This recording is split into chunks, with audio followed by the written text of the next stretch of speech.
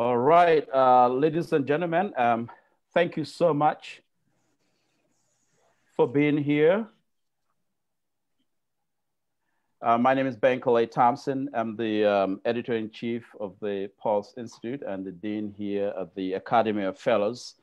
It is my honor to welcome you this afternoon for what promises to be an engaging conversation here this evening with the internationally renowned Rupert Lewis, Professor Emeritus at the University of the West Indies. To begin with, I want to invite our president and director of research here at the PuLSE Institute, Attorney Tina Patterson. Previously, before taking the helm at the PuLSE Institute, she was a federal government attorney for the Social Security Administration, writing the opinions of judges across the United States and in Puerto Rico. A committed social justice advocate who uses the law to challenge the vestiges and the remnants of racism and Jim Crow here on this side of the Midwest, and one of the finest and bravest attorneys to come out of Detroit. Tina Patterson, the president and director of research here at the PuLSE Institute, will give us the opening remarks, and after which we will proceed to the next item on our agenda here this evening. Again, thank you so much for being here, and I'll be your moderator this evening. Thank you, Bankole, for that introduction, and hello, everyone. Good afternoon. Like Mr. Thompson said, I'm attorney Tina Patterson, president and director of research here at the PuLSE Institute, and it is my honor this afternoon to welcome you to the PuLSE Institute's Literary Circle today with our distinguished keynote speaker, Professor Rupert Lewis. Now, for many of you who may be joining us for the first time, the PuLSE Institute is an independent, nonpartisan, anti-poverty think tank headquartered here in Detroit, Michigan, the largest Black city in the United States. PuLSE is Public Leadership and Social Equity, PuLSE. So our mission is exclusively dedicated to raising the issue of poverty and equality to ensure policy decisions match the needs of impoverished communities that are often purposefully neglected. The Institute was established because at the time of its founding, Detroit had the distinction of being the largest poverty city in the nation. And despite this unconscionable bearing, few organizations or entities were willing to place the burden of economic recovery on raising the quality of life for those living under the poverty line, despite glowing reports of economic revitalization in our mainstream commercial corridors.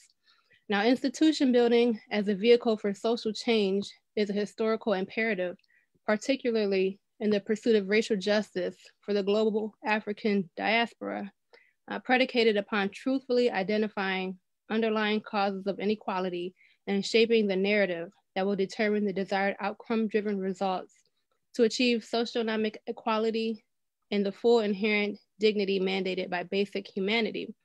This is seen in the likes of the Southern Christian Leadership Conference, founded by Martin Luther King Jr., the nation's greatest anti-poverty champion, who led the civil rights movement, one of the greatest social movements in history, spearheaded by the Montgomery bus boycott, initiated by Rosa Parks, which actually occurred 65 years ago this week in 1955. Another example is a topic of discussion that our esteemed guest of honor, Professor Lewis, will discuss, which is the Universal Negro Improvement Association, founded by Marcus Garvey, an organization so influential that it had chapters and strongholds around the global African diaspora, and to this day, 100 years later, remains a preeminent philosophy in the quest for racial and socioeconomic parity. The PuLSE Institute is honored to walk in the tradition of these tremendous organizations that laid the foundation for an entity like ours to exist. Since our founding, we have initiated successful national programming, such as the Academy of Fellows, a sector of the organization that includes scholars such as Samuel Bagentos, Principal Deputy Assistant Attorney General for the Civil Rights Administration for Civil Rights in the Obama administration and current professor of law at the University of Michigan, and Premila Nadesan, Professor of History at Columbia University and at Barnard College, and the President of the National Women's Studies Association. Individuals like Premila Nadesan and Samuel Bagentos, among others, contribute columns on specific policy areas related to poverty, such as housing and taxation, criminal justice reform, and gender justice issues. These columns are published on our website, which offers 24-hour analysis on the latest issues relating to poverty and equality locally and nationwide, as well as internationally. Now, because the focus cannot be narrowed only to the world in which we live today, but the world we want to live in tomorrow, we also offer a National Junior Fellows program where we invite high school students from around the country to participate in engaging leadership and writing seminars focused on anti-poverty policies and how these young people view the world. The Institute is guided by a national advisory panel composed of distinguished global leaders who constitute centuries worth of anti-poverty leadership, including Dr. Bernard Lafayette, National Coordinator of the 1968 For People's Campaign, top lieutenant to Dr. King and close colleague of the late, recently departed Congressman John Lewis, Arun Gandhi, the grandson of Mahatma Gandhi and a global advocate for social justice, Sister Simone Campbell, the executive director of Network and a progressive leading Catholic voice for justice, Herb Boyd, historian and author of biographies on Malcolm X and James Baldwin, Robert Wiener, former White House spokesman, and an honor guest you will hear from soon, Janice Carney, presidential diarist of former President Bill Clinton. Finally, this brings me to today's event, a series we recently launched titled the PuLSE Literary Circle. With this series, we focus on authors who have penned critical writings that expose the social injustices of past and present, and feature remedial measures to address past injustices, as well as ensure equality moving forward. The series has featured authors such as historian Beryl Satter, professor of history at Rutgers University, and Ian Haney Lopez, professor of law at UC Berkeley. The Literary Circle's sphere of influence has accumulated a global audience in a short amount of time, a testament to the importance of education and spreading knowledge that will uplift, inspire, and most importantly, practically improve the lives of citizens across the world. Malcolm X, prolific orator and philosopher, stated best that education is the passport to the future, for tomorrow belongs to those who prepare for it today. At the PuLSE Institute, we agree with this philosophy wholeheartedly and are honored to share in the mission of education with the PuLSE Literary Circle we present to you today. I thank you very much and hope you will enjoy.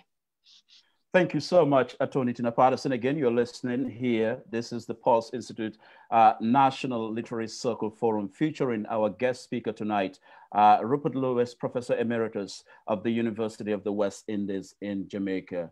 He'll be speaking shortly. Let me proceed to introduce Janice F. Carney, the first presidential diarist in the White House, served in that role from 1995 to 2001 during the administration of former President Bill Clinton. She's a member of our National Advisory Panel. Janice Carney is an accomplished journalist, writer, publisher extraordinaire on her own, a longtime book publisher and author and journalist. She served for 2 years as a fellow at the W.B. Du Bois Institute of African and African American Studies at Harvard University. Through her own writing and her publishing company called Writing Our World Publishing, an independent publishing firm, she has written or co-written 8 books, including the critically acclaimed Cotton Field of Dreams, a memoir. In 2014, she founded the Celebrate Maya Project, whose mission is to promote the life and legacy of Dr. Maya Angelou, a preeminent writer of the 20th century, throughout Arkansas communities and schools. Janice F. Carney is a proud daughter of the American South, and she carries with her the dream and the hopes and aspirations of what Black children ought to be today in affirming that Black lives matter. When the PuLSE Institute was founded, she was one of those who readily came to the table to lend her name and her credentials to what this institute has become today as a national platform.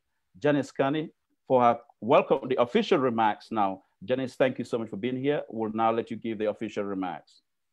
Thank you for inviting me, first of all, Dankoli, but also thank you for all the good work that you and Tina and the rest of your group are doing. Amazing work.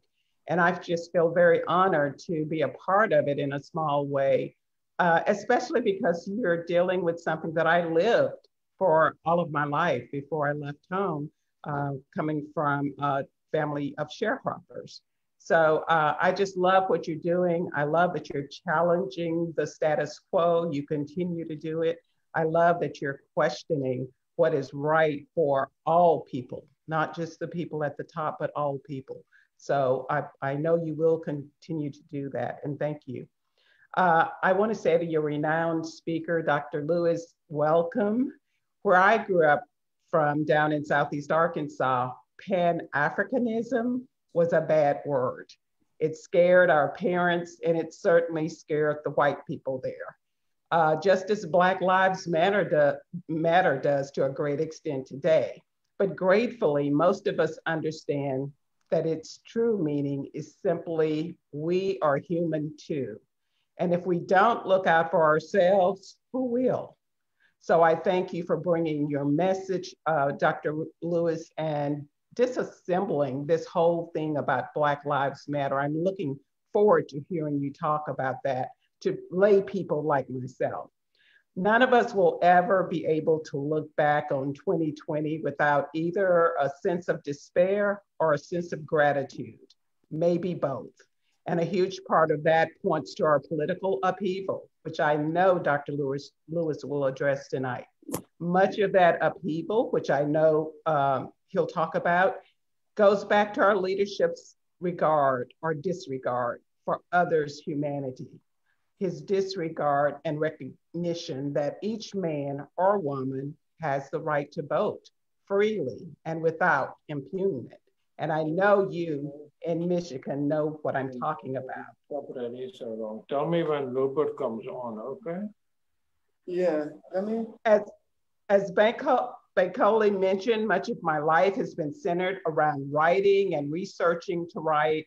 I consider myself a storyteller. Mostly I seek to tell others' stories with a bent, meaning I want to learn something below the surface about people we think we know and share this new version with the world. I have a deep, deep reverence for history and historians and the important work you do, not only to help those of us now living understand our past, but for those not yet living, so that they will better understand what we are going through and why. And it is our hope and prayers that our past will instruct their future.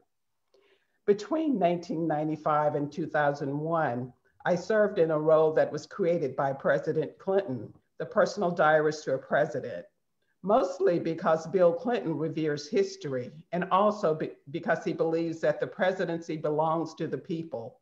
And as much as we can, we should share what each presidency is about with the people. I was honored to serve in that role. Sitting just a few doors down from the Oval Office was beyond anything I could have imagined growing up down in Southeast Arkansas as a sharecropper's daughter, but also gaining entrance into places that 99% of the world were not privy to, meeting men and women I would have only read about in another world, and learning about the presidency from a front row seat and how that presidency would impact the world before most other people learned about it. I wasn't supposed to be there. I grew up on the tail end of the Jim Crow era. My small town had separate schools, separate libraries, separate doctor's offices until I was in middle school. Integration took place in 1967 in Arkansas. Okay. Took place in 1967, 10 years after the famous integration crisis of Central High School, where the Little Rock Nine were allowed to enter the vaulted halls of Arkansas's grandest school. But they paid for that entrance every day that they showed up, with beatings, with being ignored by both students and teachers, and being ostracized. Laws, as we know, are great.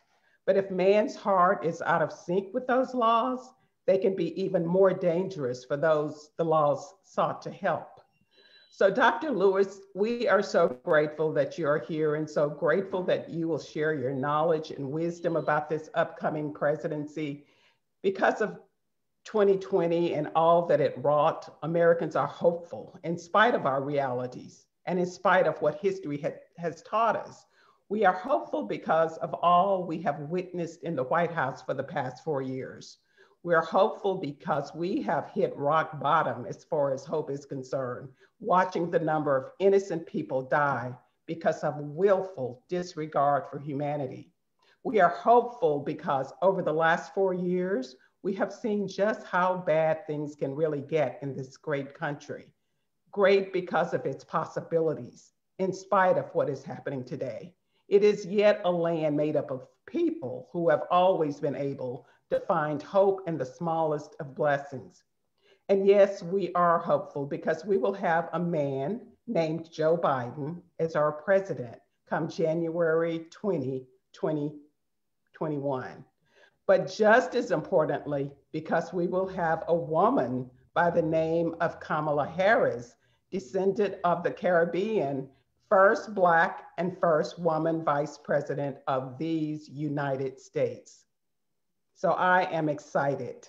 I am excited and hopeful.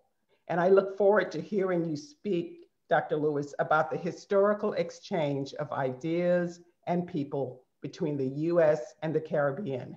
We, America, is the better for that history. And I thank you. You there?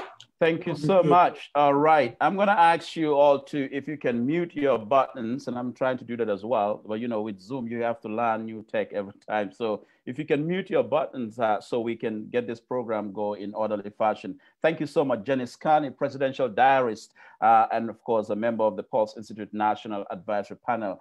My friends, let me proceed now to introduce our keynote speaker this evening. That is the individual you are here to listen to this evening.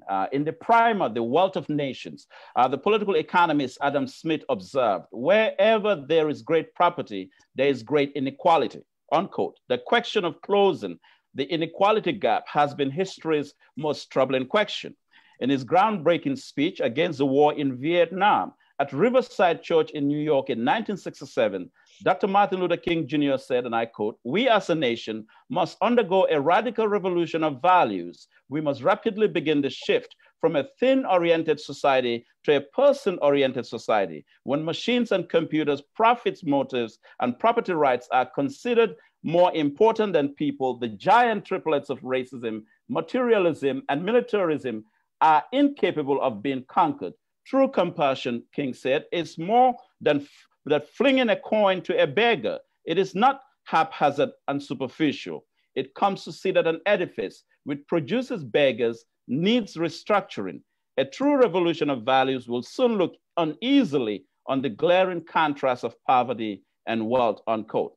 Our speaker this afternoon embodies the scholarship and the intellectual force of addressing that question of creating a more just society where Black lives matter. His work on Marcus Garvey, one of mankind's greatest philosophers and prognosticators of the human experience, to ever walk the face of the earth, is testament to the power of transmitting the substance of history to the next generation. Yes, Black Lives Matter. Yes, Black Lives Matter, and even more so in an age when US Senator Kamala Harris has been elected the first Black woman of Jamaican descent to become Vice President of these United States. This development encapsulates the significant but sometimes overlooked contribution of the Caribbean world to US politics. Those who have shaped the civil rights movement have had deep roots in the Caribbean, from Congresswoman Shirley Chisholm, the first African-American to run for president, civil rights icon Malcolm X, whom the scholar Manin Marable referred to as our Black shining prince, to our elder statesman and humanitarian Harry Belafonte. The nexus between the Caribbean and the United States is what has led us here this evening. And no one is more equipped to address this nexus and Marcus Garvey's influence on American life than Dr. Rupert Lewis, Professor Emeritus of the University of the West Indies, an international renowned scholar and a first-rate academic of the modern era. He's a scholar of the Garvey movement and Caribbean radicalism in the 20th and 21st centuries. His latest book, Marcus Garvey, documents the forging of his remarkable vision of Pan-Africanism. Professor Lewis is currently a research fellow in the P.J. Patterson Center for Africa-Caribbean Advocacy at the University of the West Indies, working with former Jamaican Prime Minister P.J. Patterson to build bridges between the Caribbean and Africa. His work has been so profound that his colleagues published the volume of essays entitled Rupert Lewis and the Black Intellectual Tradition in his honor in 2018. He has been an activist for reparative justice since the 1980s and is a member of Jamaica's National Council on Reparation. For his services to Jamaica, the government of Jamaica awarded him the Order of Distinction Commander Class. It is my honor now to welcome to the PuLSE Institute National Literary Circle, Dr. Rupert Lewis of the University of the West Indies. Thank you very much, Bankole, for your introduction. Thank you very much, Janice Kearney, for your presentation, which surveys the work you have done, your interest, and your commitment to a just society in the United States and the world. Thank you, Tina Patterson, for your introduction of the work being done at the PuLSE Institute, which I respect. Bankole is the one who set the framework for what I'm about to deliver. He is my instructor. So if there are any challenges I experience, I lay it at the feet of Bankole. I wasn't expecting to do this topic, but it really intrigues me. That is the Caribbean contribution to the United States. A big topic, but I'd like to welcome also our online participants. Thank you for turning up. Thank you for tuning in, and look forward to the discussion with you. We need to remember our ancestors. And today I'd like to remember the Zong. On November 29th, 1781, 239 years ago, 130 enslaved Africans were thrown overboard the slave trading ship, the Zong, so that their owners could collect insurance on their lives.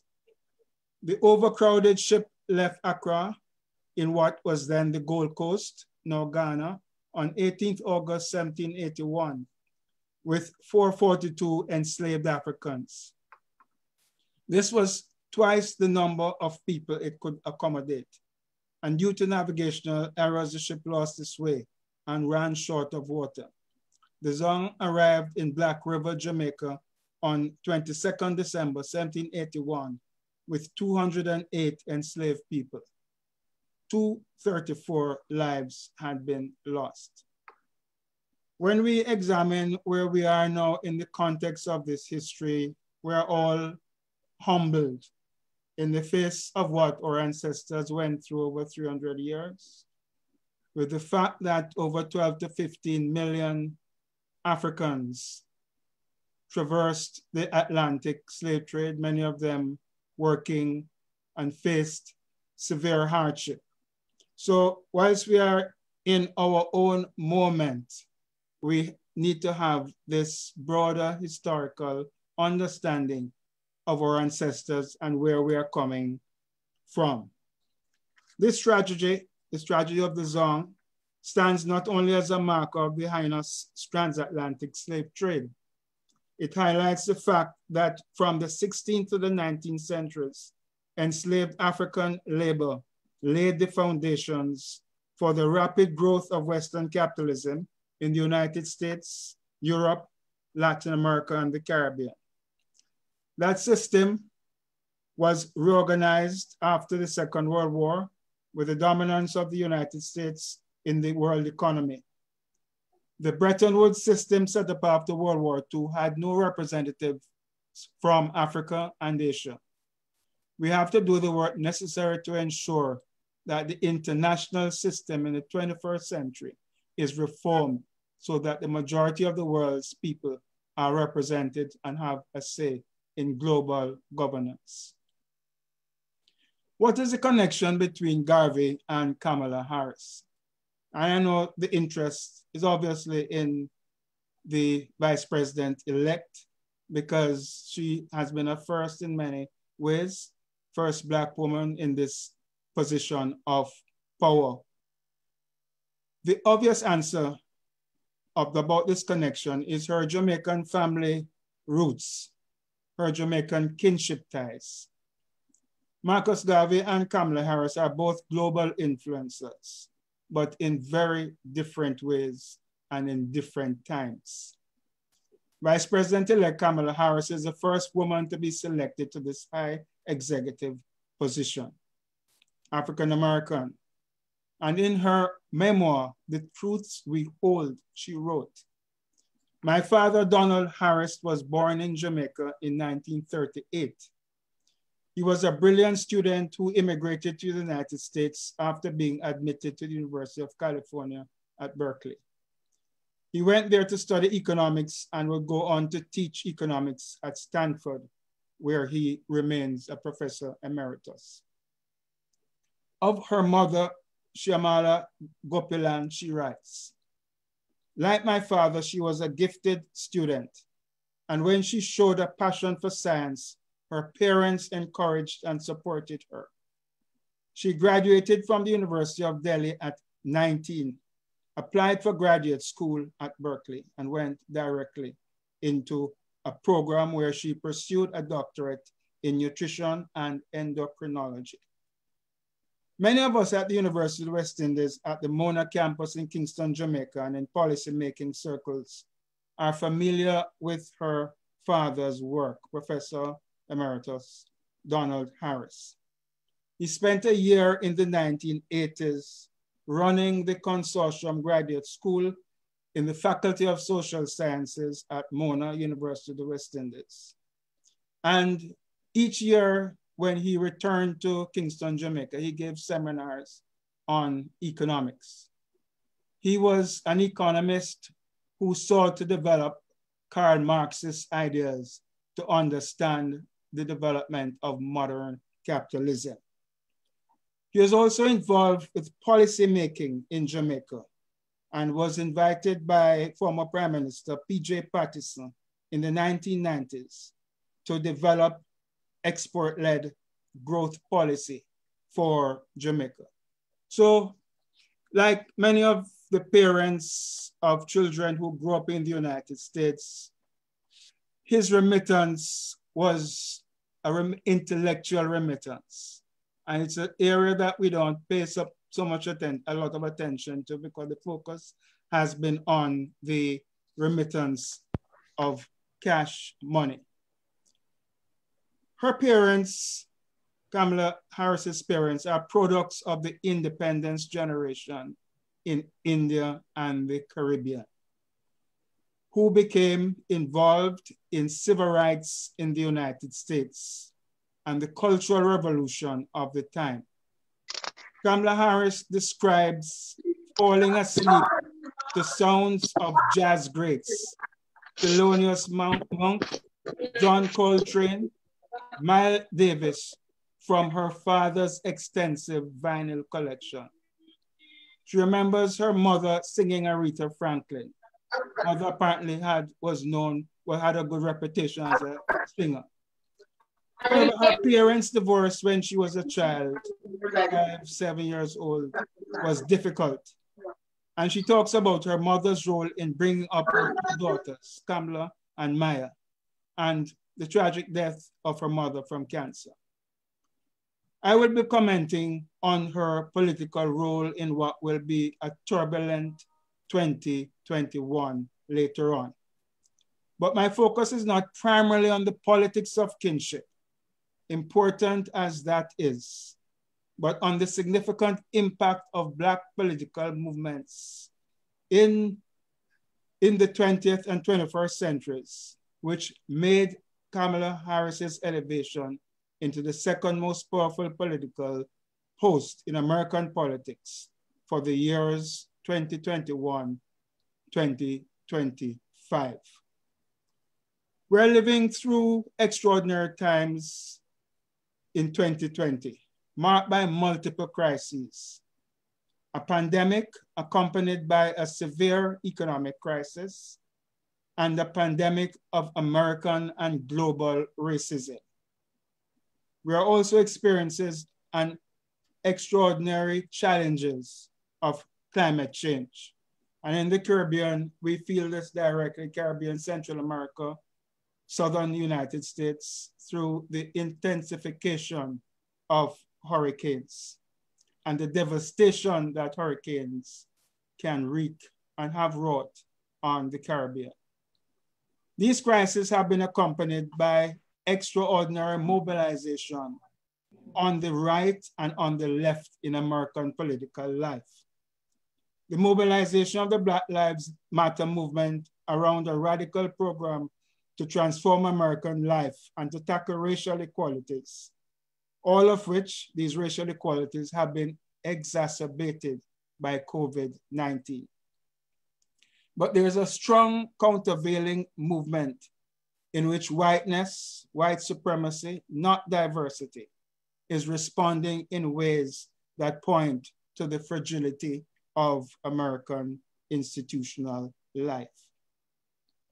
There are comparisons to be made with the mobilization that took place after the First World War, 1914, 1918, and I'm referring here to political mobilization, the period in which the Garvey movement arose.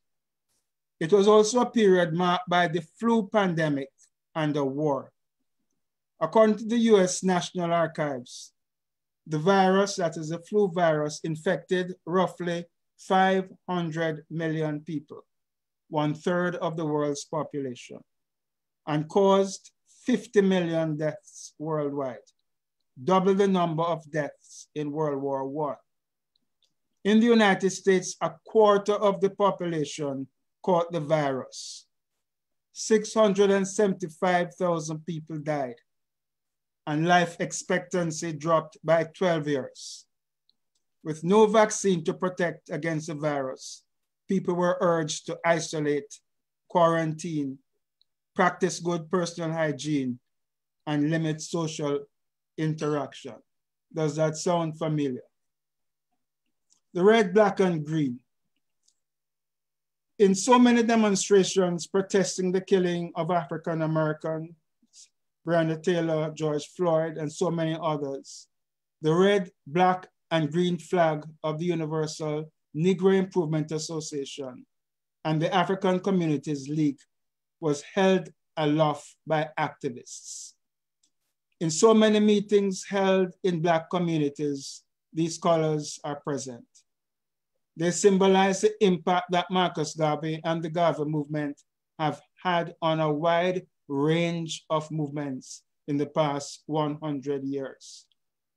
These range from movements for decolonization in Africa and the Caribbean, civil rights and Black power in the United States, the anti-apartheid movement in South Africa, and the evolution of Afro-Latin American and Central American anti-racist currents. The important fact is that the UNIA-ACL was an organized presence in all these regions in the decades of the 1920s to 50s in some cases. In looking at the Caribbean impact on the United States, my presentation will mention and cover to some extent people from a wide ideological spectrum, from the communist left, Ferdinand Smith, to Colin Powell in the Republican Party, because the political spectrum of contribution is wide and broad. And we need to think through, especially in these days, coalition politics, coalition building. No single ideological position should exclude others once those others are able to participate in the movement for social justice. So a wide spectrum of Caribbean contribution, and none will be left out of this contribution. My emphasis, however, much of the time will be spent in the Garvey movement. And the reason for this is that no one else that I could pick up among significant Caribbean contributions to the United States developed a global movement. And a global movement in the 21st century will be imperative if we are to deal with the formidable challenges that we face today. Garvey organized in the United States under 3 US presidents: Woodrow Wilson, Democrat, who governed from 1913 to 1921, Warren Harding, short period 1921, 23, and Calvin Coolidge from 1923 to 29. Garvey's years in the United States were from 1916 to 1927. He spent most of the last 3 years in the United States on trumped up fraud charges and was deported to Jamaica. J. Edgar Hoover had been working on Garvey's case systematically from 1919. The Garvey movement was an early 20th century response to a number of world historical changes. First of all, in the early 20th century, the consequences of the forced migration of the transatlantic trade and voluntary migration from the forced migration from Africa from the 16th to the 19th century to the Americas were very much evident in the economic impoverishment, political disenfranchisement, and marginalization of Africans and people of African descent. Slavery was not history, it was the present. Many Black people living at that time had ancestral memories of enslavement.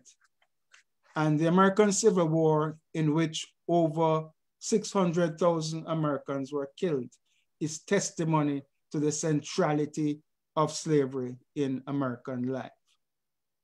Second world historical factor, in the 19th and early 20th centuries, there is voluntary migration following American capital investments in infrastructure of railroad construction, large-scale agriculture in sugar, bananas in the Caribbean and Central America. The migration of West Indian labor to build the Panama Canal, the largest infrastructural project in its day, was significant. Many of these workers went from Panama to settle and work in the United States, and some of them enlisted in the Garvey movement. Third historical factor, there was a huge internal migration within the United States from the South to the Midwest industrial cities like Chicago, Ohio, to Michigan, and the Eastern Seaboard cities like New York, Boston, etc. There's also movement to California in the West. Many of Garvey's supporters were migrants. There's a confluence of, I call the migration from the South to the urban areas, also a diaspora. But I'm noting that there's a confluence of diasporas, a confluence in the cultural interaction between Caribbean migrants and African Americans, learning about each other, not without tension, not without stereotypes as to how African Americans saw Caribbean people and how Caribbean perspectives of Caribbean people on African Americans. So tension, contradiction, but at the same time, a confluence in the face of the system of white supremacy. Fourth factor was the political partitioning of Africa. In the late 19th century, around in the 1880s, at the Congress of Berlin, Europe carved up the continent of Africa, leaving only Ethiopia and Liberia as somewhat independent states. 20th century Pan-Africanism was a response to these processes. The final factor, 2 million Blacks fought in the First World War, drawn into the French army, drawn into the British army, into the United States Army, fighting in Europe, dying in Europe, and returning to face racism in the United States and in the Caribbean. Many of these veterans became frontline fighters for their own rights in the United States and in the independence movements and the trade union movements in Africa and the Caribbean. Garvey's 1917 tour of the United States took him through 38 states. And his contact with leaders of the African-American community, intellectuals, religious leaders, business, working class people, industrial workers, convinced him that the time was ready for his message. The UNIA was organized in some 38 countries. and was very strong in the United States. The divisions in the United States numbered 936. The majority of them, 482, Southern US divisions, making a percentage of over 51%. The UNIA's strength in the Southern states was a remarkable achievement, given the strength of white supremacy and anti-Black segregation policies and practices. Les Payne and Tamara Payne, in their National Book Award, The Dead Are Rising, The Life of Malcolm X, provides concrete evidence of the savagery of lynching and arbitrary abuse by whites against Blacks. Describes in Omaha, Nebraska, the way whites would put on blackface and attack white women, and the blame would be laid on Black men, and Black men would be selectively targeted to face lynching, beating, and so on. This particular biography of Malcolm X spends a fairly long time discussing Malcolm X's parents and their work in the Garvey movement.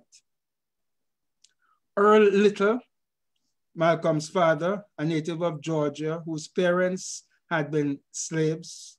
So, you know, your parents, Malcolm's grandparents are slaves. The slave experience is not historical, it's there in the family. He got married to Louise Langdon Norton, a light-skinned Grenadian who, according to Yan Carew, who first brought this to my attention, Yan Carew, Guyanese writer, they had met at a UNIA meeting in Montreal. This couple helped to build the UNIA in Omaha, Nebraska, in Milwaukee, and in Lansing, Michigan, and faced threats of Klan violence. The feat of Black mobilization in the 1920s faced tremendous odds in a country where civil rights were denied the majority of Black people. Malcolm X and his siblings grew up in a hardcore Garvey household. Some of the strong divisions of the UNIA were in the Mid-Atlantic. In Pennsylvania, 62 divisions. And give greetings to the people of Pennsylvania who helped to put, the Black people who helped to put Trump out of the White House come January 20th. And those in Georgia who are still working on the Senate. But wherever Black people were in the United States, the UNIA was organized. And it's a tribute not only to Garvey, but to grassroots people who were able to respond to his message, respond to the organizational outreach, and to develop forms of structures of organization in churches, in communities, in the effort to build schools to educate their children. A wide variety of institutions were created. So Pennsylvania, 62 divisions, New York, 19, New Jersey, 41, the Midwest, Illinois, 26, Indiana, 12, Michigan, 15, including Black Detroit, Missouri, 30, Ohio, 40.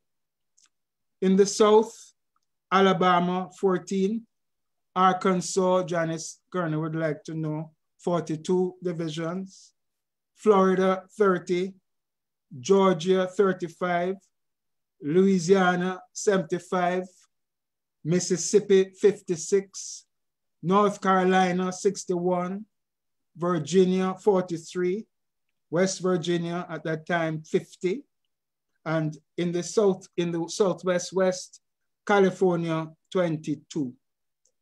In addition, the UNIA was organized in many parts of Africa, particularly in Cape Town, in Johannesburg, in Nigeria, in Lagos, in the Gold Coast, in the Gambia, and throughout the entire Caribbean and Central America.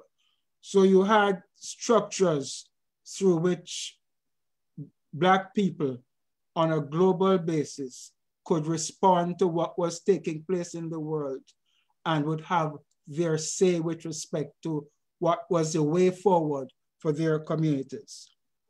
Among the institutions that were important was the Negro World newspaper, which was published from 1918 to 1933. And interestingly, at some point in the publication of this Negro World Weekly, there were sections in French and sections in Spanish, thus speaking to the multilingual nature of our communities and the need to reach out. Then there was the business undertakings, the Black Star Line, important initiative and one of the big mobilizing factors in the spread of the Garvey movement. When people saw those ships coming out of New York, going into Cuba, going into Costa Rica, coming into Jamaica, it was a very moving experience because not many people thought that that could be possible. The Negro Factories Corporation and the expansion of the movement in terms of its real estate and the Black business enterprises.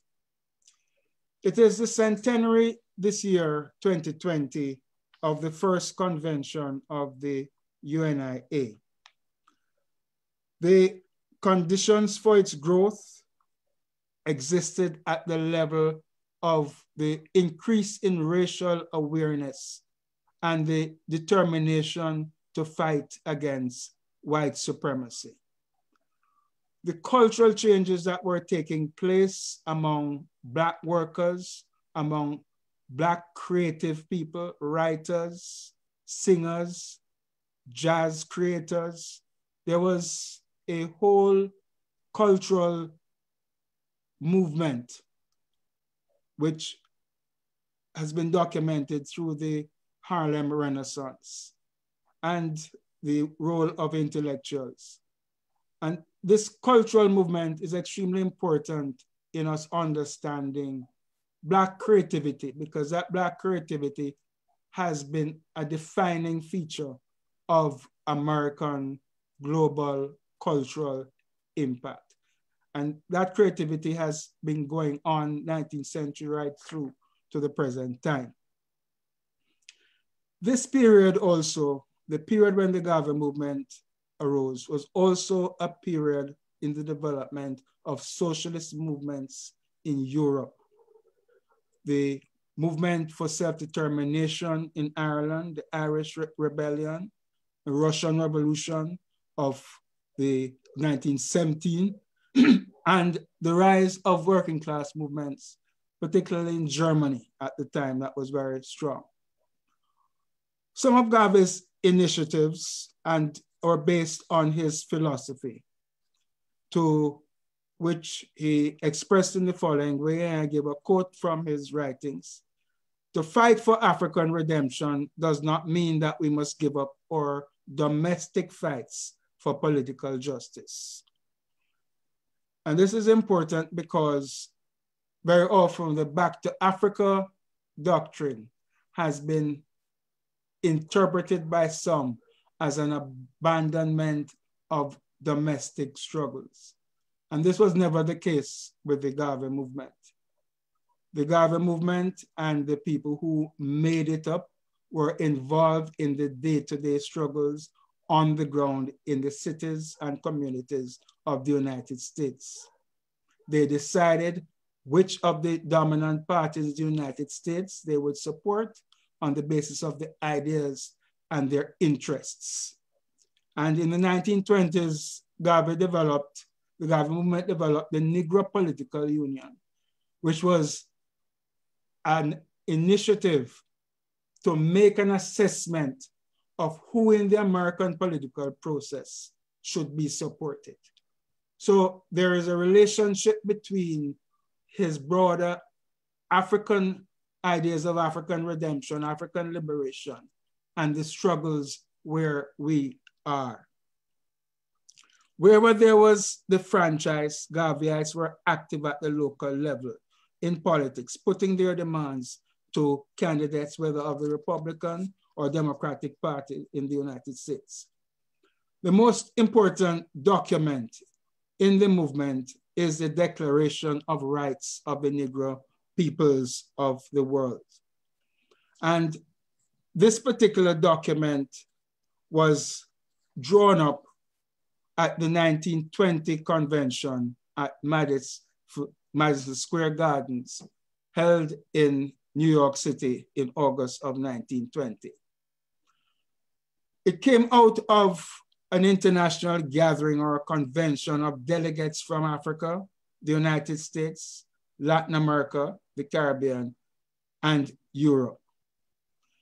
This was a post-war revival in which the UNIA, which had made a presentation, attempted to make a presentation the year before, 1990, at the Paris conference, peace conference in the in France.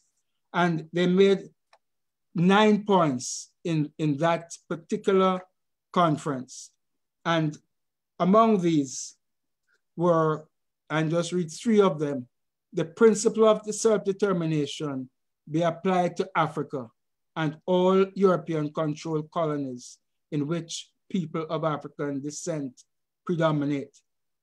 That all economic barriers that hamper the industrial development of Africa be removed. That Negroes enjoy the right to travel and reside in any part of the world, even as Europeans now enjoy these rights. That Blacks be permitted the same educational facilities now given to Europeans. That Europeans who interfere with or violate African tribal customs be deported and denied re-entry into the continent. That the segregatory and proscriptive ordinances against Negroes in any part of the world be repealed, and that they be given complete political, industrial, and social equality in countries where Negroes and people of any other race live. That the Reservation Land Acts aimed against the natives of South Africa be revoked and the land restored to its prescriptive owners. This is the reparative aspect of the Garvey movement. That Negroes be given proportional representation in any scheme of world government. That the captured German colonies in Africa be turned over to the natives with educated Western and Eastern Negroes as their leaders. These ideas that were taken by the Garvey delegation to Paris were developed in the Declaration of Rights of the Negro Peoples of the World. And central to that was the issue of the franchise, the right to vote. In the 2020 election, we have evidence that 100 years later, that right to vote can still be violated. Very important, the issue of the right to vote, the issue of the democratic vote, the issue of preventing rulers from abusing democratic liberties. The right to education I've stressed, and the right to travel, the right to trade, and full citizenship rights. When we therefore see the red, black, and green flying in demonstrations, as they will continue to fly in 2021, we must remember the global dimension of the struggle around which the Garvey movement was built. Let me turn to a category that of Caribbean activism that I call anti-fascist and anti-lynching activists.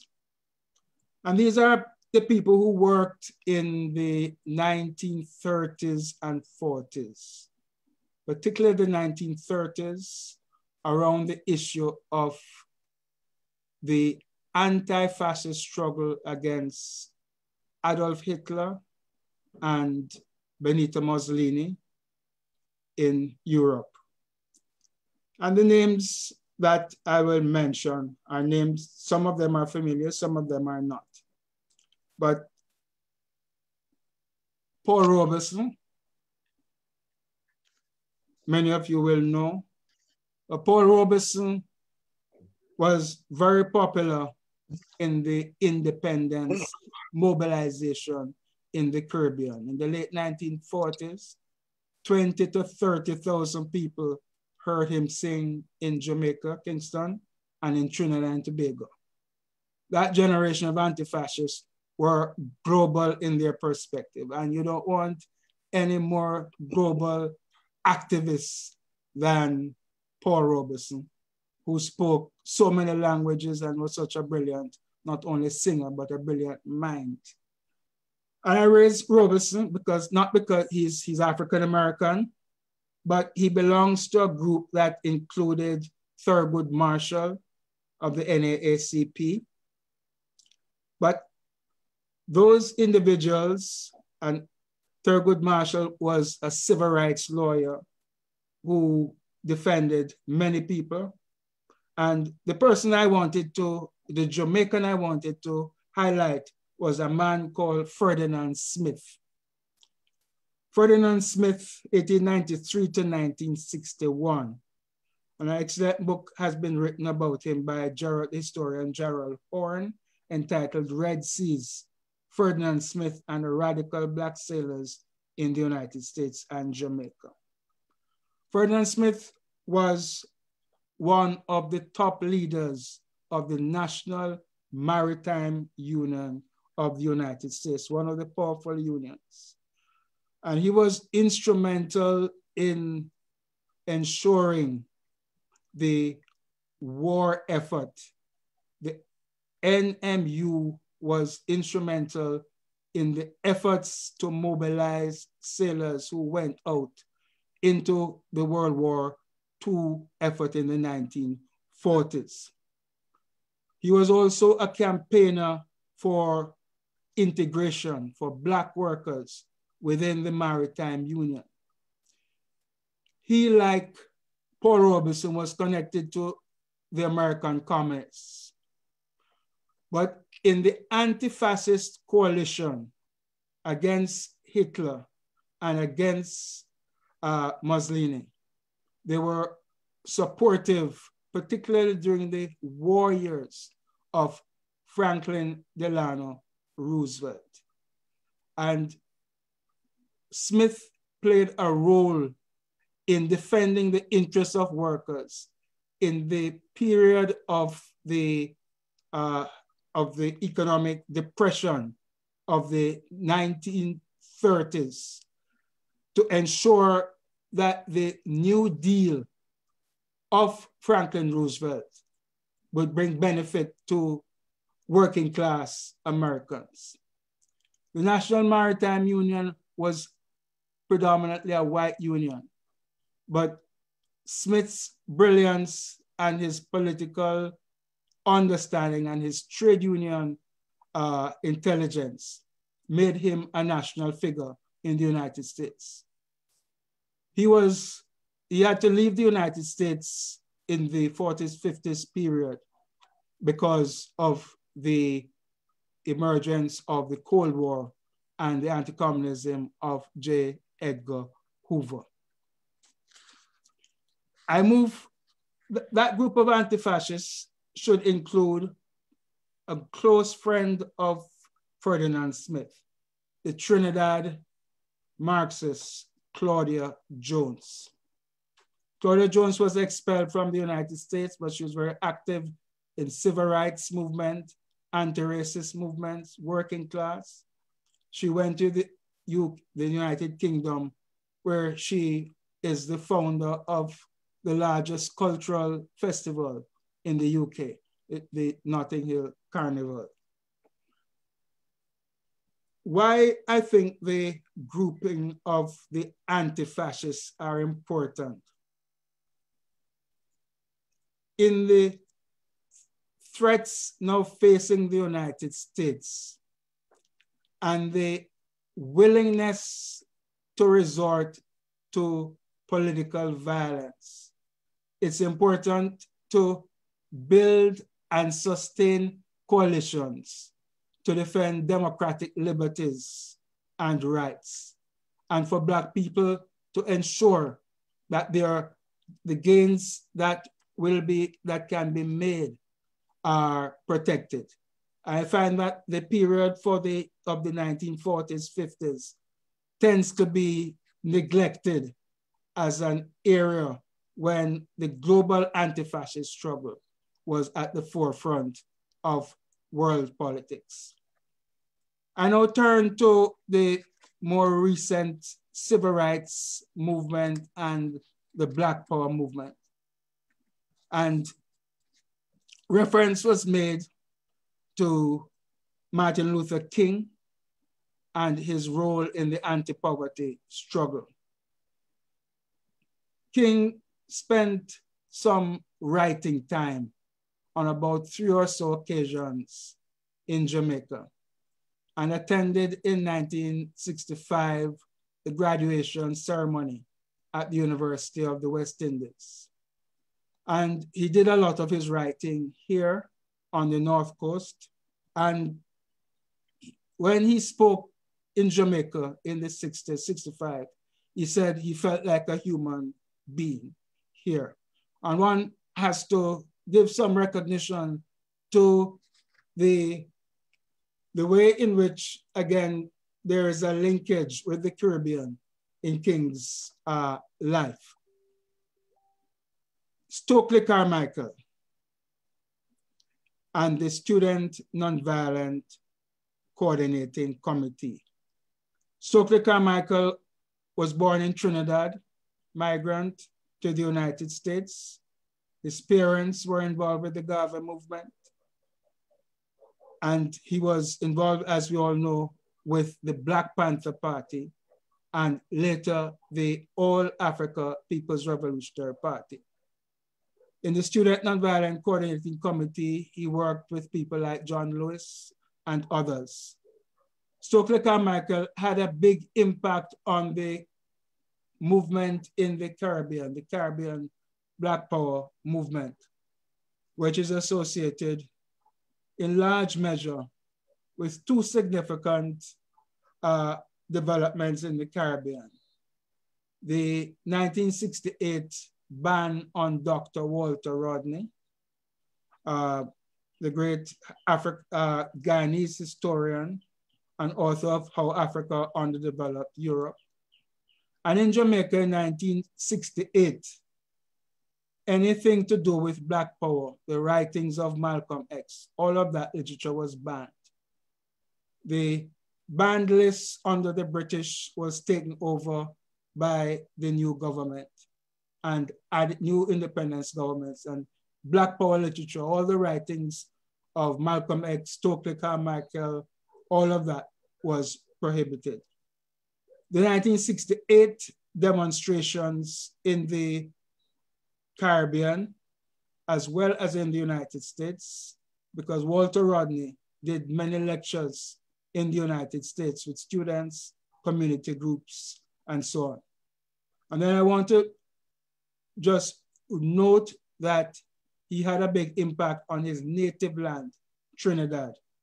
And Trinidad had in 1970, 50 years ago, the most consequential Black Power movement, which led the government of Prime Minister Eric Williams to introduce the most radical reforms, developing a state sector in Trinidad and Tobago, in petroleum and in banking.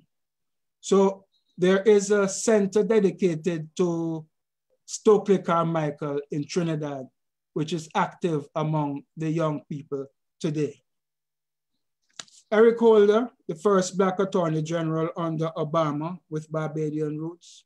Colin Powell, the first African-American chairman of the Joint Chiefs of Staff of Jamaican origin. All of these are important Caribbean diaspora figures who have played important roles in the political order at high levels of the United States government. But there's a special place for Shirley Chisholm, 1924 to 2005. Born in Brooklyn, New York in 1924, spent time in Barbados with her grandmother of Barbadian origin, and the first African-American woman in Congress. And she had 7 terms and ran for the presidential nomination in 1972. And here I must mention her counterpart in literature, Paul Marshall, the African-American novelist with strong Barbadian origins. And these 2 Bajan women, one a novelist, the other a political figure. And certainly Kamala Harris has realized Shirley Chisholm's dream. Of significance is that Shirley Chisholm helped to form the Congressional Black Caucus. And the Congressional Black Caucus is an important part of the access that Black people throughout the world have to the American political system, whether from the African side or from the Caribbean or Latin American side. The Congressional Black Caucus and its capacity for outreach and its linkages within the American political system cannot be underestimated because of its importance in the American political system. The Biden-Harris presidency already has many challenges. I've heard President-elect Biden speak that one of the central things that his government will tackle is the inequalities of race, challenging and taking on the challenges of economic access to jobs, health, as well as to education. This is going to be a tall order, and it's going to be up to mass movements to keep the focus on that agenda. Given what we all know from the 2 terms of Obama, the playbook of the McConnells of this world, the Trumps of this world, that they are going to oppose and frustrate and try to defeat a progressive agenda. This, therefore, is not only an American issue, but it's also a Caribbean issue. The Biden-Harris administration 2021 takes place in different global circumstances. The 21st century has seen so far the emergence of China and India as key players in the global economy. It's no longer a world economy that is dominated by the United States. China has managed, and much of the countries in East Asia have managed COVID-19 much better than the United States and Europe. If you want to talk about global best practices, you can't reference the United States, although the United States has the best resource base, the best institutional order, the best of everything, and yet COVID-19 has been handled with a great degree of ineptitude, and there's been a cavalier attitude to basic protocols such as the wearing of the mask. I can say that no Caribbean government has been so cavalier as has been the Trump administration in handling the COVID-19 crisis. Every Caribbean government have been diligent. They have been following the science. They have been trying to get their populations to minimize the risk. We can't afford to wait on a vaccination. We have to protect ourselves now the best way possible. I want to say that in the Caribbean, the country that has suffered the most over the past 30 years from the imposition of US punitive measures, over 200 punitive measures from the Trump administration, has been the island of Cuba. And when I speak of Cuba, I speak very fondly of West Indian descendants who I know in Santiago, in Havana, in Guantanamo, people who depend on remittances, and the Trump administration cut Western Union's ability to provide remittances. This is different. This is lifeline for many Cuban people, lifeline for many basic things that people need. And if one is to make any advocacy, for me, Cuba comes first. Even in the light of that, Cuba has given nurses and doctors to many parts of the world, not only in the Caribbean, but in Italy at the high point of the crisis. A set of Cuban doctors and nurses went over to Italy. And therefore, I am pleading with you on this webinar to please make the effort to ensure that the punishment of Black people in Cuba by the US administration doesn't continue any longer. CARICOM governments are looking forward to doing business with the Biden-Harris administration. And this is natural, given the devastating economic impact of COVID-19, the impact of climate change on our region, the growing levels of indebtedness, and migration policy. And looking forward to doing business with other countries in the world, such as China, without a big stick over our backs, as happened during the years of Trump. Thank you. All right, quite a masterful presentation. As expected, Professor Rupert Lewis, Professor Emeritus at the University of the West Indies, a man who brought decades of experience, scholarship, and remarkable work in both academia and activism to the subject this evening. And I think you all will agree with me who are watching this from across the Black diaspora. This is an international audience here this evening, that Professor Lewis did do justice to the subject here this evening.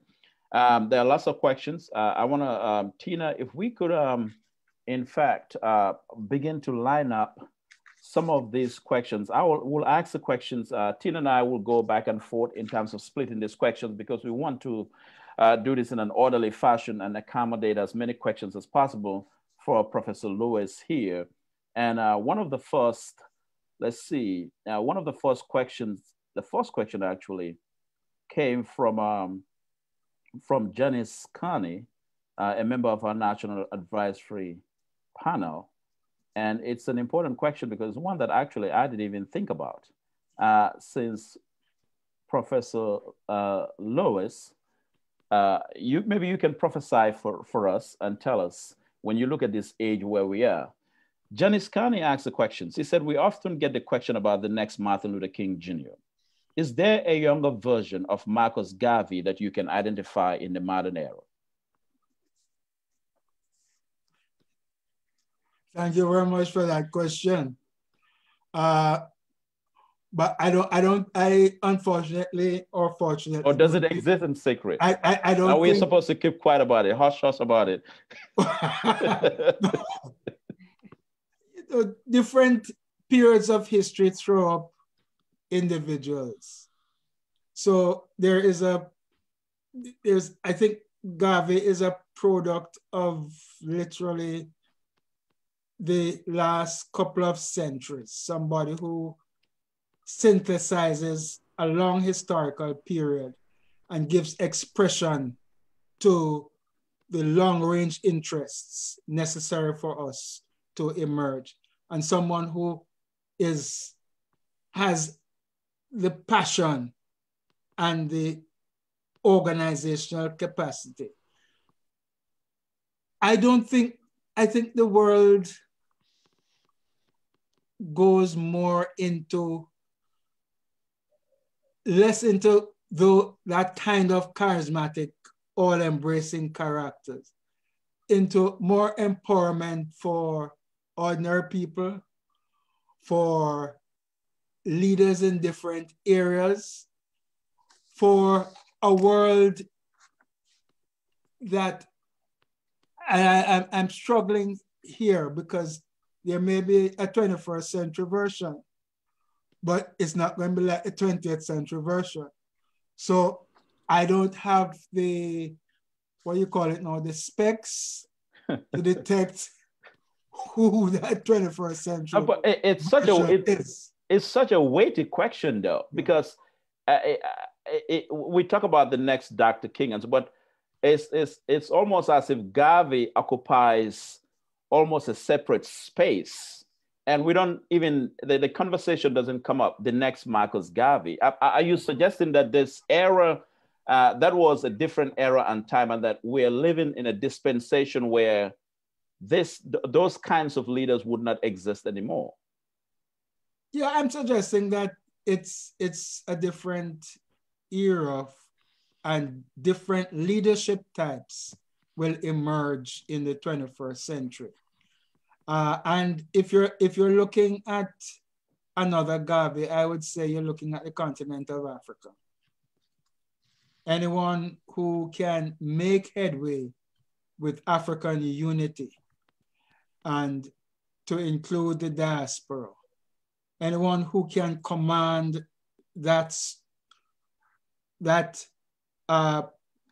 command the forces that could bring about a greater degree of unity within the continent of Africa around issues of economic development, around issues of peace, given the situation in so many countries with war, among the different ethnicities, the sheer diversity, political, religious, and other diversities of the continent. So Garvey gave us a kind of roadmap with respect to the fact that Black people's strength eventually depends on a strong Africa. That's his basic point. How do you make that come into being? And therefore, a lot of focus will be on Africa and who emerges in Africa, who can take that message and make it practical in the conditions of today. All right, I'm gonna have Attorney Patterson ask the next question, and then Janice also raised another important issue. I'm gonna ask you right after Attorney Patterson's question. Tina, go ahead. So the next question comes from Pascal Eze, who is actually the board chairman here on our board of directors of the PuLSE Institute. And he asks, in what ways could the internet and the information age have enhanced or impeded the Garvey movement if they were obtainable in his time? Yes, well, that one is easier to answer in the sense that Garvey was into communication, and the communication was his main thing, the mastery of the English language, the ability to address people and relate to what they were going through. Enhanced communication that we now have certainly would make his global agenda more impactful. But again, one has to look at a different time frame, different restrictions But the challenge really is with us today, with respect to how we utilize the technology to further our political aims. And if I may go back to the first question, one of the things I like about Black Lives Matter is their attitude to leadership. Because very often, the attitude to leadership, which from what I understand it to be, is that you don't have a single person out there who can be targeted. That leadership is at multiple levels, and people ought to be empowered with their own spheres of leadership, which is not to say that somebody won't emerge who can provide a greater scope, greater thing, but I like the idea of leadership in diverse ways, leadership that you can't eliminate by eliminating one or two people. I like the idea also of responsibility, that we share our own responsibilities in the movement and very often not make one person carry the cross. So that's my small take on both the leadership and technology. Technology is a huge change, but the technology is only part of deeper technological and psychological and scientific changes that are underway in our world that is going to reshape reality in ways that we can't yet grasp.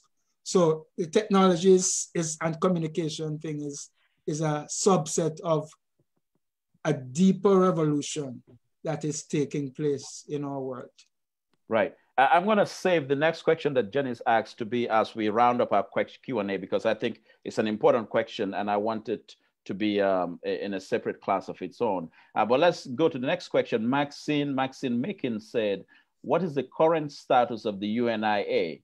A few years ago, the New York Times wrote that the UNIA was a secret and closely held organization. Can you speak to that? Yeah, well, the UNIA exists, and I respect those who continue with the legacy.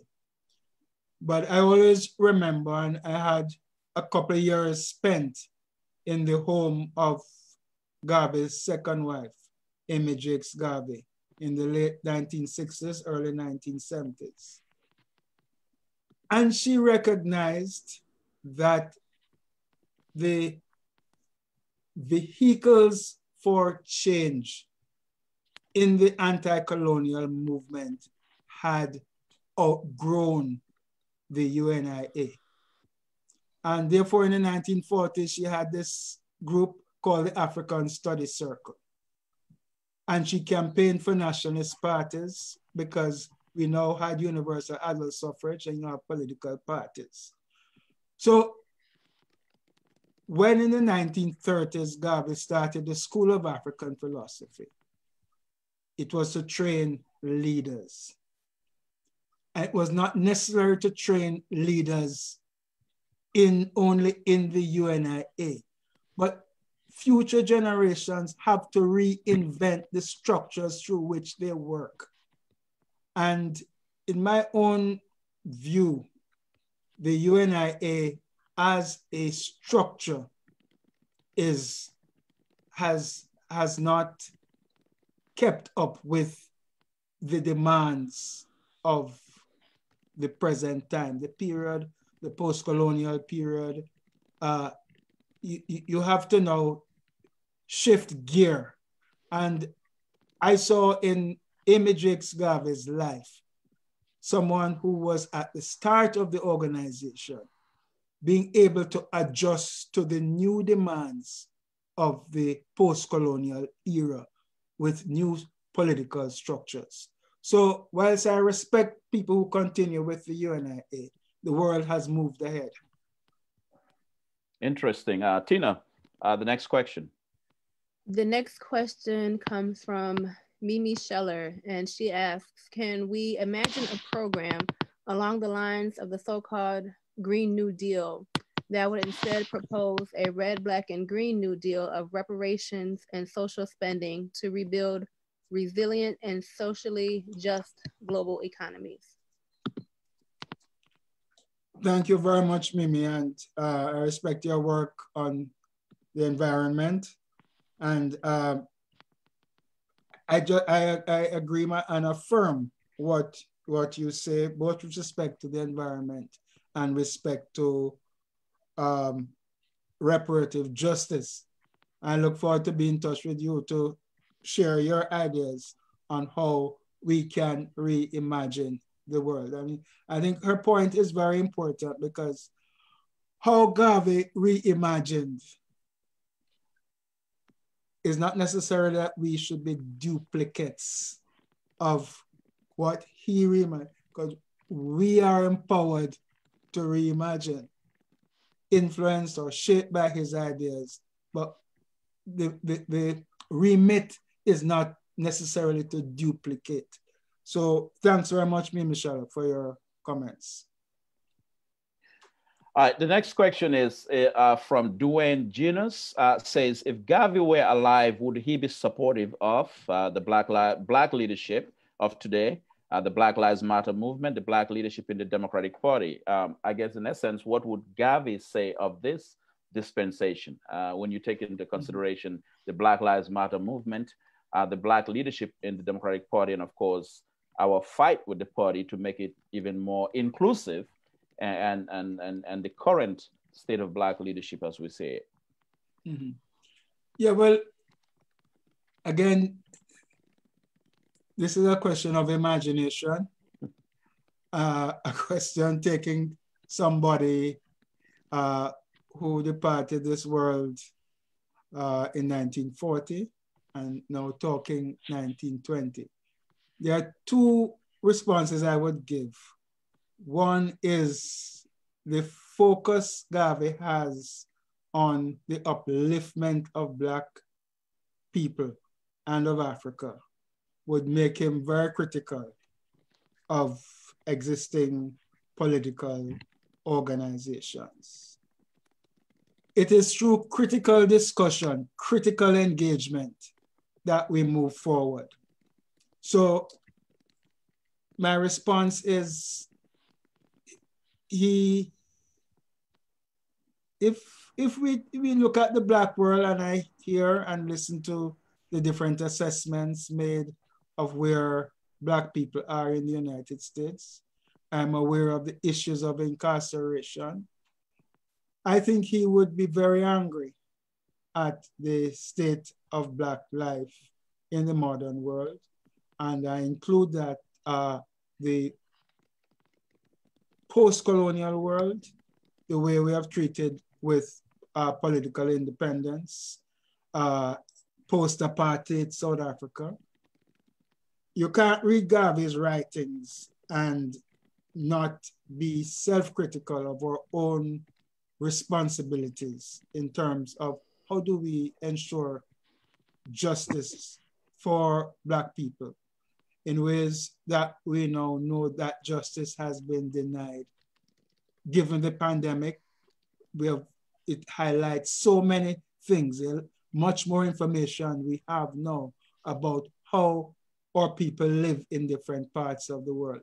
So yes, critical engagement with our realities, I would argue, would be where Garvey, but also organizations, developing organizational responses, developing our business capabilities, and dissatisfaction with the way the world is. I want to comment on an aspect here with respect to Africa, Asia. One of the things that Garvey said— When Prof is finished, might I ask him something? Yeah. One of the things that Garvey said was Asia, the development of Asia will be followed by the development of Africa. Always saw that China would emerge, that India would emerge, and then he said after Asia, Africa. When you look at it from that general point of view, we are not thinking that way. China has emerged, India is emerging, Africa is not. All right, let's see. The final question here is on the issue of reparations, Professor Lewis. Janice wanted you let's do two more questions. Let's go to Patricia Davis. To what extent is this valuable history taught in Caribbean schools? Is it addressed at any level in the American educational institution? I mean, that's the nexus we're talking about.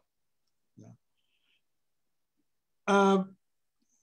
My colleague, Professor Vereen Shepherd, is one of our leading advocates, critiquing the lack of this kind of information, this kind of knowledge in our schools today. And we just have to make a bigger effort.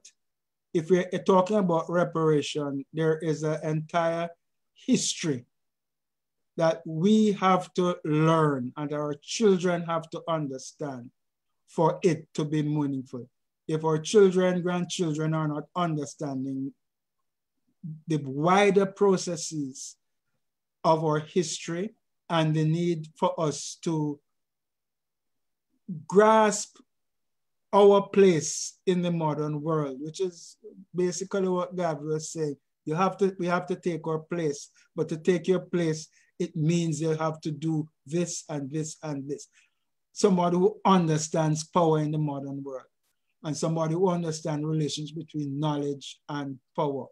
In that respect, I'm part of the National Commission on Reparations in Jamaica, working with the CARICOM Reparations Commission, and efforts are being made to ensure that the message on reparation, the message on our history gets out. But it's like you're making an effort, but what is required is much greater than the effort that we are making.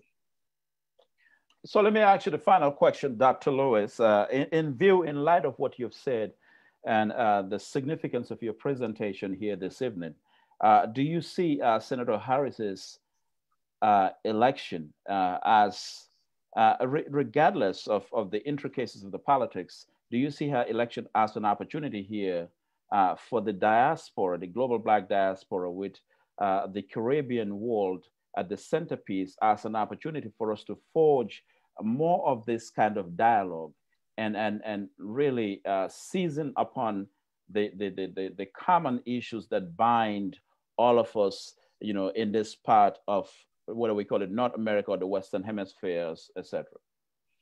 Absolutely. There's no doubt that her elevation as Vice President-elect is an important opening for dialogue. At least, you know, sometimes many people in high office in America don't know where the Caribbean is or don't know the islands that make up the region.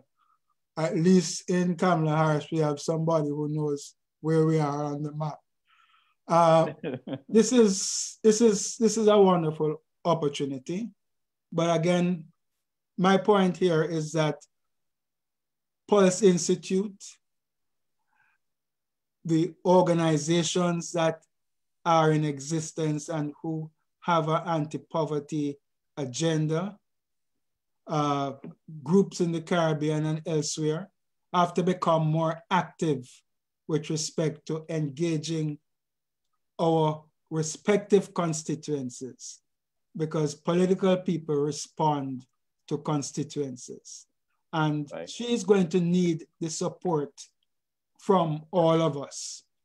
And that support for the changes which she campaigned on and which we will hold the Biden-Harris administration to. But I look forward to more dialogues like this at right. the local level, where we can talk, and out of which can come other forms of dialogue, where we can think through the way forward for our people. We want people to stay with us, please, because this moment is very important. We have a special presentation for Professor Rupert Lewis. But before that, we have an announcement to make. Tina, can you tell them in terms of what the PuLSE is now going to do in view of this conversation and the interest that was generated because of Rupert Lewis's keynote here this evening?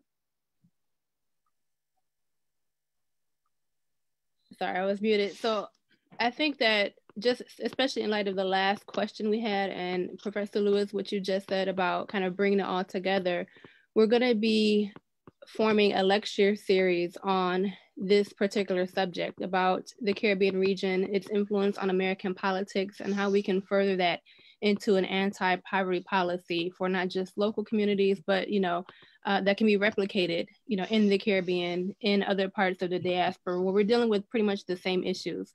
So we're excited to announce that. I know Bankley has a lot more of the details as well, but it's hitting on pretty much everything we just talked about, because as much as we know about this particular subject here and there, and of course with you being a subject matter expert on it, we know it exists, but we don't often tie it enough to the communities where it matters. So, even though, for instance, Detroit is a majority Black city here in the United States, maybe it's not looking at anti-poverty policy measures that may work in Jamaica, that may have worked in Barbados, that may have worked in, even Black diaspora in the UK. So we're going to be doing a lecture series, kicking it off for 2021, especially in light of having Kamala as the vice president-elect and with an incoming new administration. We believe there's a lot of opportunity to really push this issue to the forefront, not just for the next 4 years, but beyond that. And I don't know if we've ever seen it here in the United States rise to that level, but I think that this is the opportunity to push and to demand for that. So we are very excited to be announcing that series upcoming about this very subject. Mm-hmm. Yeah, and Tina, as Tina mentioned, the lecture series on Caribbean influence on the world and America, looking at the anti-poverty and reparation question.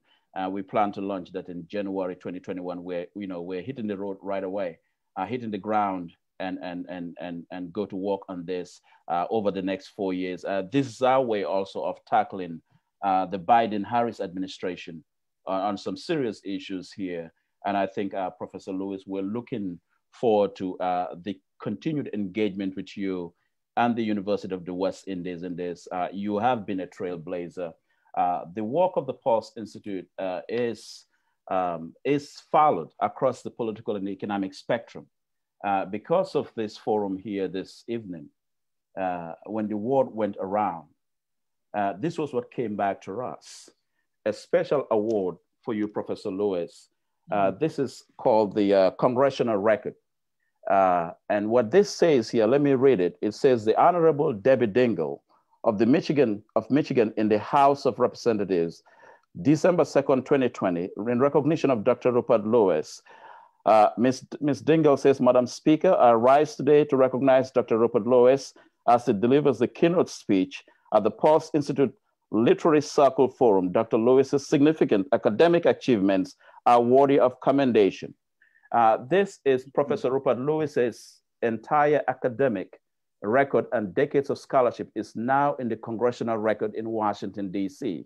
This appeared in the Congressional Gazette and is now a permanent record in the U.S. House of Representatives, presented to you here by the PuLSE Institute from Congresswoman Debbie Dingell, who represents Michigan in the U.S. Congress. Congresswoman Debbie Dingell is also the spouse of the late John Dingell, who was a former dean of the U.S. Congress. These individuals followed the work of the PuLSE Institute.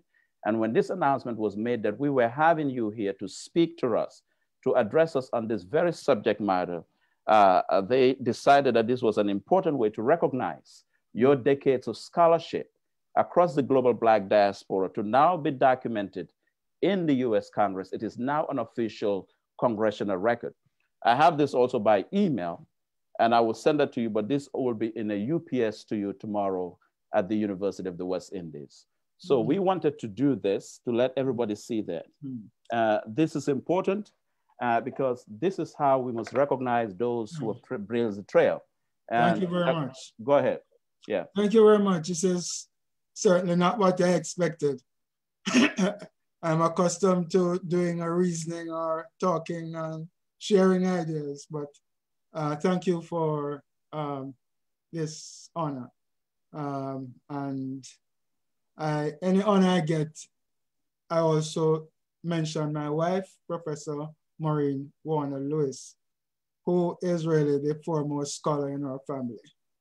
I'm the number 2. Well, we wanted this. I think it's important that your work is documented in the congressional record. And this is a beautiful way to crystallize that. Tina, you want to make a few remarks? And Janice, if you want to make a few remarks here. Yes, just congratulations, Professor Lewis. On behalf of the Institute, we are honored to have you here tonight. Thank you for your humble sharing of your scholarship, your decades worth of knowledge on this issue, and bringing it to a wider audience. This is just the perfect time to do it.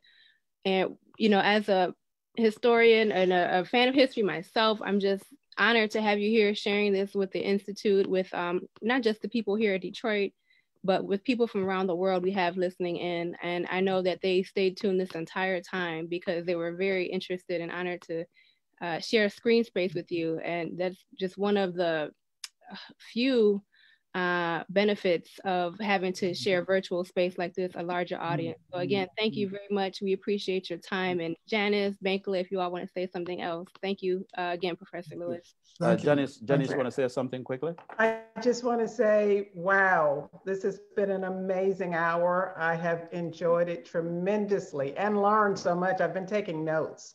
And I'm just so honored to be here with you. Well, she's a diarist, so it's appropriate for her to take. It's amazing. And talk Thank about you so much. All right. Thank you so much, Janice Carney. Thank you. Tina, Professor, again, thank you so much for honoring us and accepting our invitation to be the keynote speaker here this evening. I thought tonight's forum was excellent, remarkable, and something that is just the beginning of a continued dialogue. And hopefully we can achieve the goals and objectives of what you've raised here through the lecture series that the PuLSE Institute is going to announce this evening. And we're urging everybody to check our website out.